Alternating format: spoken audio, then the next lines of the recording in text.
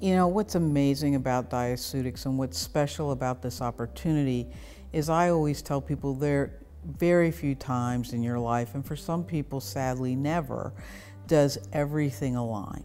That you have an emerging market, visionary leadership, a team that comes together, technology is developing at a pace that can accelerate the growth of the company, and that's what you have in Diaceutics.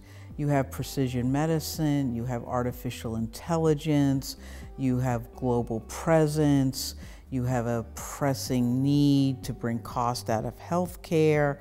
I don't know that there are very many companies that have leadership that has been able to see that and bring everything together at the right time, in the right place, and across the globe. I think it's it's been set up with a clear vision from day one. It hasn't fallen upon where it is in the market by chance.